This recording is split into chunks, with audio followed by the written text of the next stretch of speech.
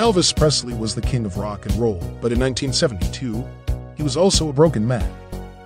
He had just separated from his wife, Priscilla, after 6 years of marriage and was struggling with depression, drug abuse, and weight gain. He felt lonely, betrayed, and hopeless.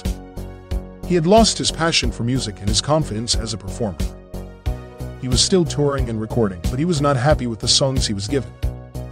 He wanted to sing ballads that reflected his mood, not rock songs that demanded energy and enthusiasm. He felt like he had nothing left to give to his fans or to himself. One day, his producer, Felton Jarvis, wrote him a song that he thought would be perfect for him. It was called Burning Love, and it was written by Dennis Lind, a young songwriter from Texas who had also played the guitar intro on the demo. The song had been originally recorded by Arthur Alexander, a country soul singer who had influenced the Beatles, the Rolling Stones, and Bob Dylan. The song was about the breakdown of a relationship and the intense pain of unrequited love. Jarvis played the song for Elvis and urged him to record it. He told him that it was a hit waiting to happen, that it would revive his career and reconnect him with his audience. He told him that it was a modern rock song that suited his style and voice.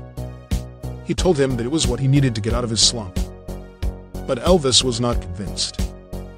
He listened to the song with indifference and said that he did not like it. He said that it was too fast, too loud, and too upbeat for him. He said that he did not feel like singing about love when he had none in his life. He said that he did not want to pretend that he was happy when he was not. Jarvis did not give up. He kept playing the song for Elvis and persuading him to give it a try. He told him that he owed it to himself and to his fans to record something new and fresh. He told him that he could make the song his own and express his emotions through it.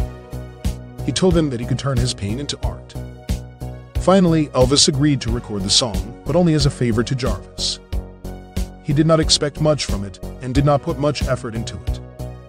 He went to RCA's Hollywood studios on March 28, 1972, and sang the song 6 times, reading the lyrics from a sheet of paper. He did not rehearse or practice beforehand. He did not care about the arrangement or the production. He just wanted to get it over with. But something happened during those 6 takes. Something clicked inside Elvis. Something ignited his soul. As he sang the words, "I'm just a hunk of burning love," he felt a surge of emotion that he had not felt in a long time. He felt alive, powerful, and free. He felt like he was reclaiming his throne as the king of rock and roll. He sang with passion, intensity, and conviction. He sang with fire in his voice and in his heart. He sang like he meant every word. And he did. Burning Love was more than just a song for Elvis Presley. It was a symbol of his comeback, his resilience, and his legacy. It was a testament to his talent, his spirit, and his heart. It was his burning love for music.